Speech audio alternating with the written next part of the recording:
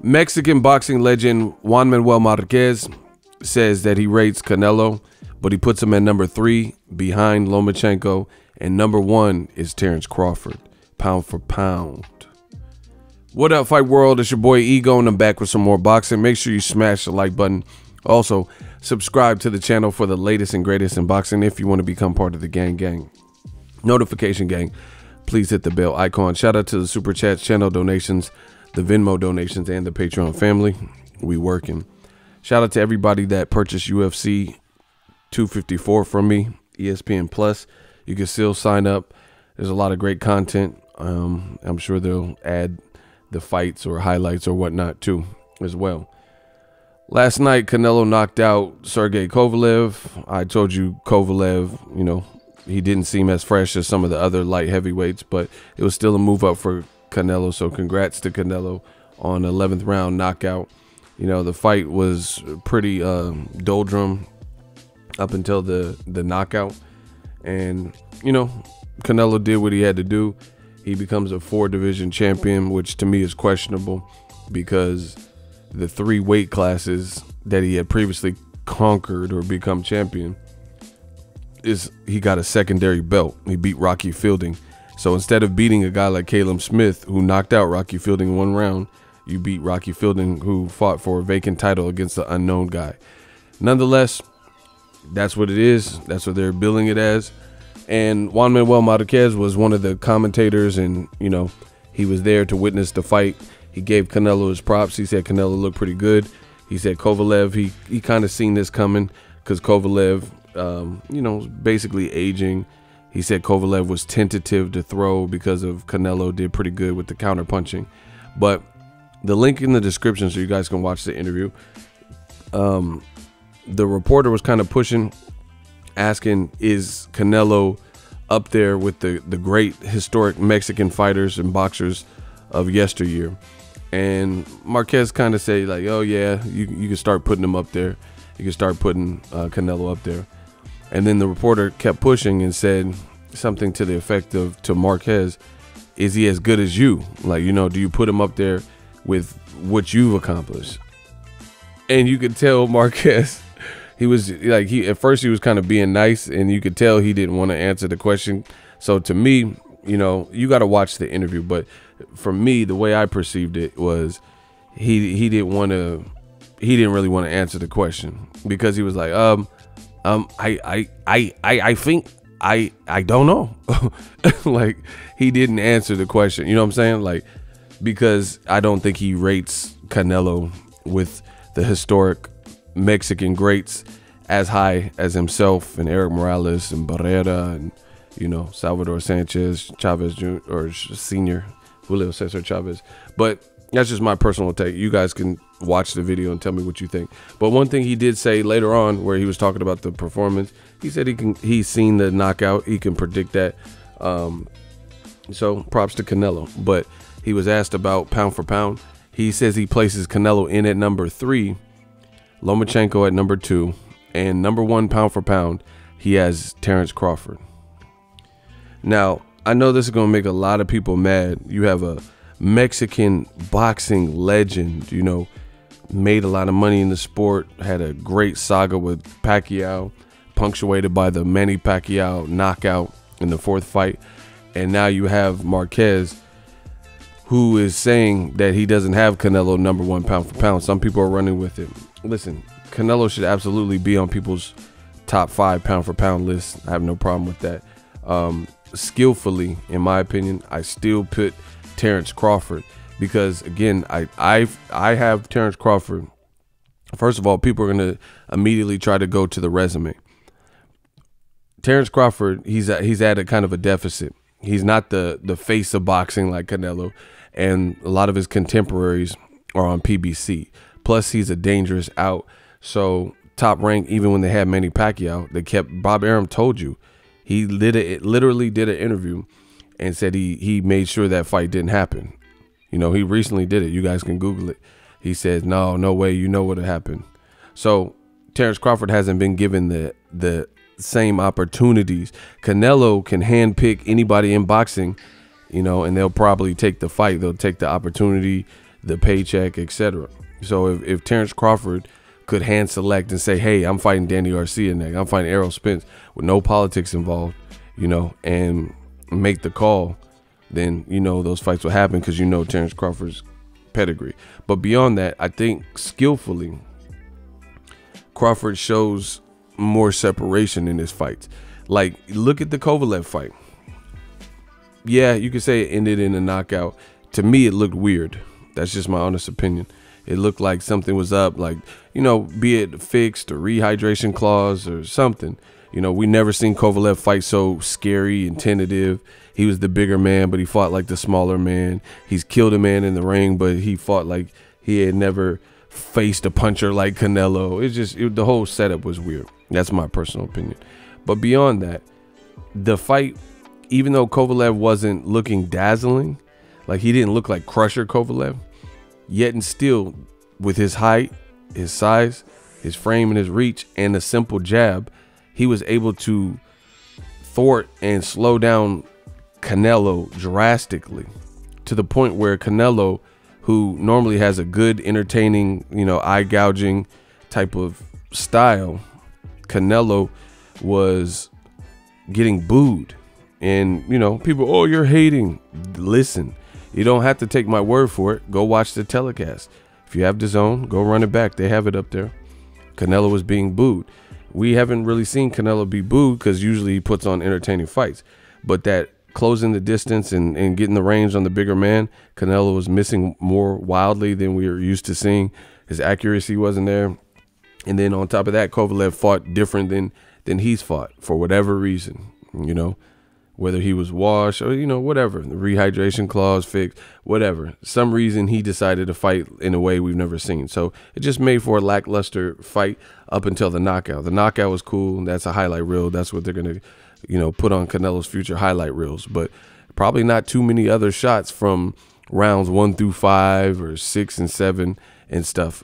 Just watch when they make highlight reels. They're not going to include long, you know, clips from most of the fight because it wasn't even that type of fight. So to me, that's just what it is. So Terence Crawford, absolutely, I agree with Juan Manuel Marquez. I know it's going to hurt people's feelings. They're going to say, oh, ego, you're hating, which, whatever, I don't care what you think about me. And they're going to say Marquez is, look, I predict this, new media. They're going to say, oh, Juan Manuel Marquez and Nacho Beristain, all they do is hate on Canelo, and they've been hating for so long.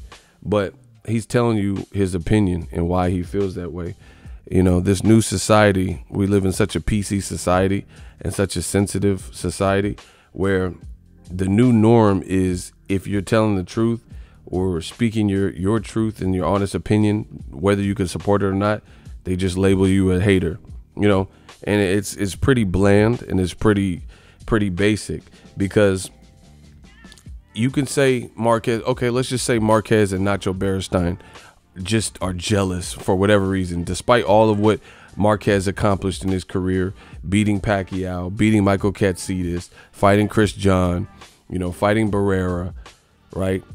Beating and knocking out Juan Diaz when in a fight like for the lightweight supremacy, fighting Floyd Mayweather, you know, despite all these things, despite all those things, let's just say those two are jealous.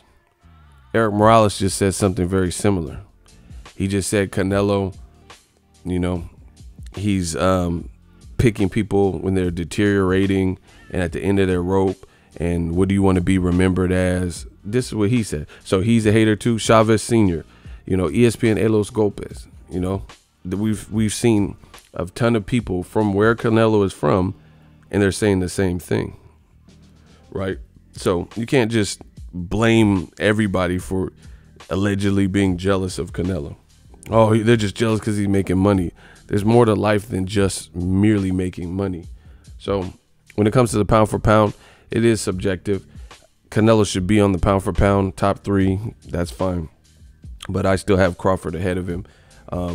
Again, you have to understand there's powers that be, and there's factors at play with politics.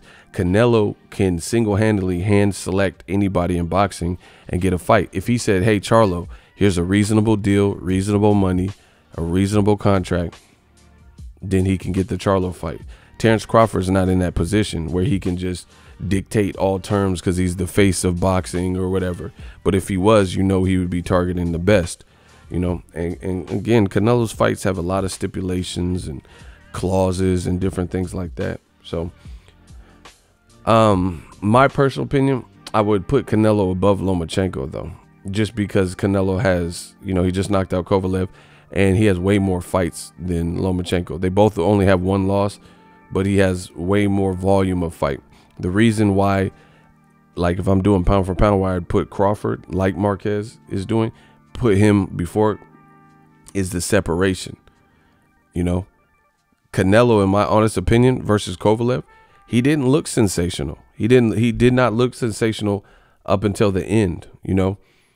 He was closing the distance in spots, but overall, it wasn't like he was blowing me away. He was like showing this crazy, like even if you look at Mikey Garcia and Errol Spence. Errol Spence didn't lose really a second of the fight, bro. He totally controlled him. And I'm not saying every fight's gonna be like that, but you look through Canelo's whole catalog, and a lot of his fights are very close. A lot of them are close. The Edeslandi Lara could have went either way. What people say, I think Lara won that fight. Austin Trout. Besides the open scoring, there was a very competitive fight. I mean, he got whitewashed by a lopsided loss to Mayweather. So he got washed by him. But everything else, Cotto fight was pretty close. And see, this is the other thing. This is the other thing where I have to put Crawford ahead. Is Crawford is not, he's doing this off of skill. There's been times where Crawford is at the size disadvantage. Now, you could say he was at a size disadvantage in the Kovalev fight.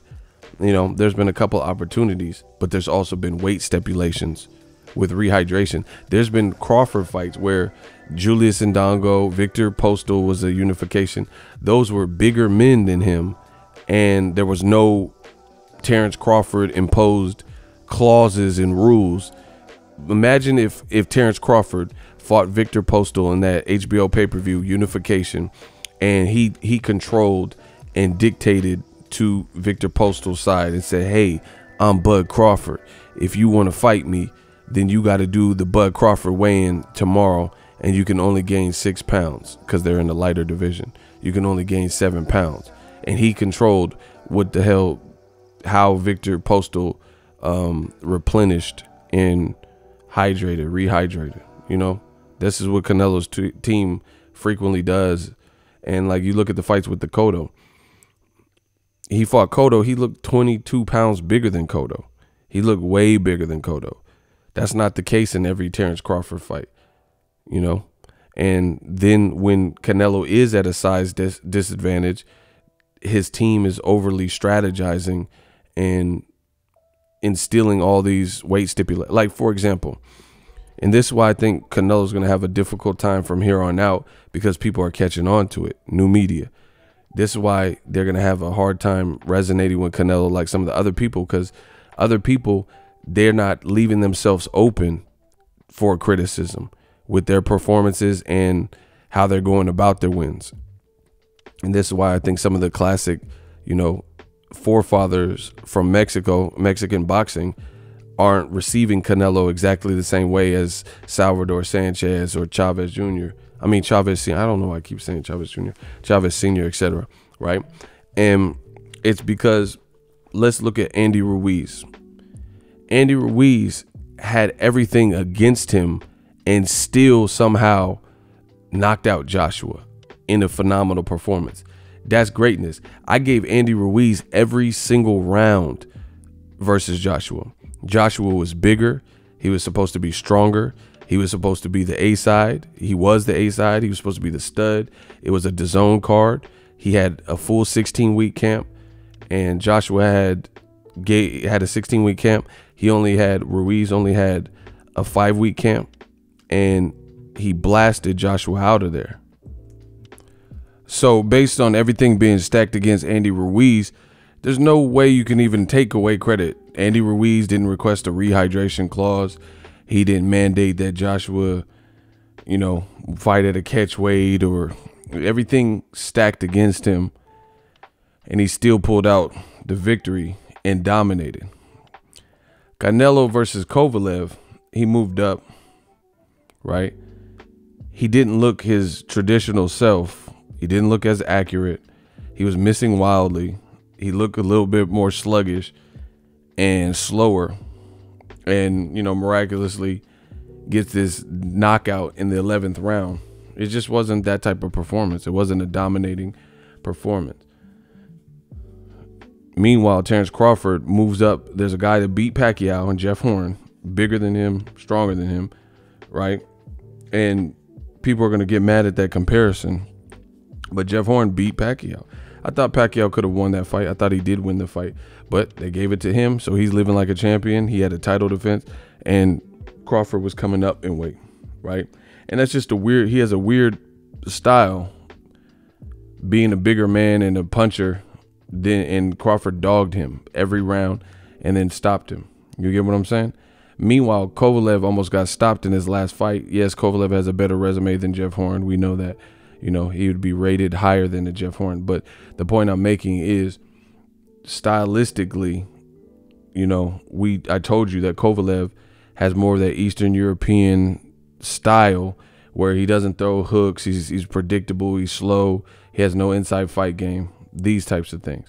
So this was always a fight that favored, like, versus if Canelo were to face Zurdo Ramirez, that is a tough, tall, rugged fighter from Mexico. So I think Canelo and his team strategically avoid styles because they know certain styles is going to give Canelo a tougher fight. So, for example, when have you ever watched a Zurdo Ramirez fight where he doesn't throw body shots? Now, if he's throwing body shots with long arms, 6'2.5", and he's been calling Canelo out, right? And you moved up to 75 and you start getting tired, you're getting tired with the volume puncher who has a chin, who's bigger than you. Then what do you do? Versus Kovalev, who's had stamina issues, etc. You know, same thing with like a guy like David Benavidez, Caleb Smith, Charlos, Demetrius Andrade. These guys all have showed a better gas tank and been fresher than Kovalev, and they haven't been stopped. Literally everybody I just named, Zurdo Ramirez, David Benavidez, Charlo, Andrade, Billy Joe Saunders, right? Artur Beterbiev, that is 6 different people. Caleb Smith, that is 7 different fighters, all bigger than Canelo. You know, most of them punchers. Most of them have good cardio, or at least have shown good cardio. So you don't fight none of them, but you fight the guy that's been stopped twice. Just like Jacobs got stopped, and some of his performances were like real close, and he lost to Golovkin recently. This is all a strategy.